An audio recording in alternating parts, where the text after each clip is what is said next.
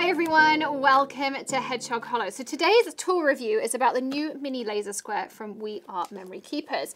And they launched a larger version of this earlier in the year. I looked at it in a lot of the big box stores. It's like, it's a bit of a high price point. However, they released this smaller one, which is a much nicer size for us card makers, for fitting in your storage and your table and things. The other one's great, I think, if you're a scrapbooker, but it's going to function exactly the same way as this, but I like the smaller footprint of this one here. And I haven't used it yet. All I did was I popped the battery in earlier because I found out we need 9 volts, so we went and grabbed one. But what you do is you just press on over here, and you can see that my laser is already pointing that way. However, if you notice, if it's up here like this, you'll notice that it's a little bit skew with, but you can just kind of tune it and put it along the grid line, and then you know it's in the right place. Now it has inches and centimeters on your laser side, so wherever you are covered.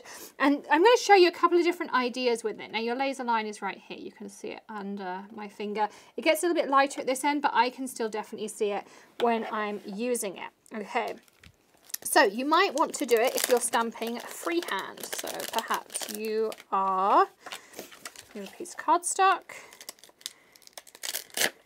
And what I'm going to grab is a piece of sticky grid, because you all know I love my sticky grid. So I'm going to pop this down like this. It'd be really nice if this base was magnetic, but I don't think it is. I'm just looking at the base there, but it does have a little L bracket in the corner, so you can make sure your cardstock is straight. And I can see my laser level straight because it's also on my sticky grid. And that's just going to hold my paper in place, which is one of the things that I really like to do. Now I'm going to just pick up a stamp. Let's see if I've got a larger block on my drawer here. And what I want to show you is the idea. I do not, so I'm just going to wing it with this one. I'll just use this end here. Let's just use Deepest Sympathy. And so I'm going to stamp like this. And then the thing I can do is I can position this to stamp straight. So I'm just going over the top. Excuse my head for a second. We'll go underneath just because of where my block is. I'm going to just move my paper a little bit.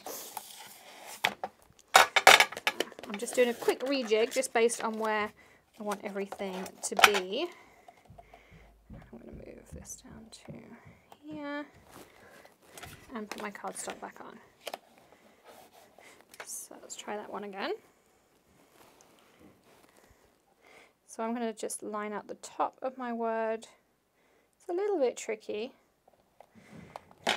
but it's pretty straight. You can see that my deepest goes all the way along and my sympathy also rides at the top of that laser line. So that's one thing you can do with it.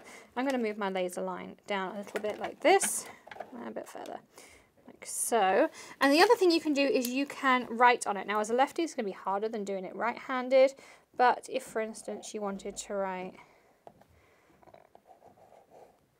if you're anything like me, you will struggle to write envelopes and anything straight. But just by having that line there, I can go along that line. You can see on my finger where that line would be. So you can just about see it on the camera. But in real life here, it's pretty bright. I can see it all the way along to this side of my cardstock. The other thing that it's great for is layering. So let's go down. I'm going to actually just make sure my laser's nice and straight for this one. I don't like that wiggle room in it. I wish it was a little bit more firm, but it's easy enough to line up on the grid line like that. And I'm going to pop my cardstock over like this. And of course pop my lid on, because you know I'm the person who would make a terrible mess. And I'm going to take another piece of contrasting cardstock. I'm just going to add some double-sided tape on it. And of course the great thing about this is I can line it up perfectly. So you can see it's really nice and straight. It'd be great if you're doing matting and things. The thing that would be nice is to have a laser going in the opposite direction. I'm not sure if the bigger one does that, but I do like the idea that it does help you get things really nice and straight. And I know lots of crafters like things super, super straight. So I think that's the thing that it's best at, and you can see there how easy that was to do that. A piece of sticky grid in the bottom to hold your cardstock in place is probably a really good idea. And again, we'll add links to everything in the bottom there for you as well. So hit or miss. I guess it's kind of in between. Would I use it a huge amount? Probably not. Is it great if you like things really straight or you want to write things straight? Yes, absolutely. But I do think it'd be nice if we had a laser going that way, and then you could have perfectly straight matting. That would be really, really nice. So there's my 2 cents on that one. As I always say, you know, you might have different opinions. You might like something differently. They are, you know, you might see this and think this is the best tool ever. So we like to do honest reviews. As I say, I bought it with my own money, so you can make your own decisions. We'll add links in the description below. And if not, I will see you tomorrow with another tip, trick, tutorial, or maybe something a little bit different. So in the meantime, happy crafting, and I'll see you then. Bye.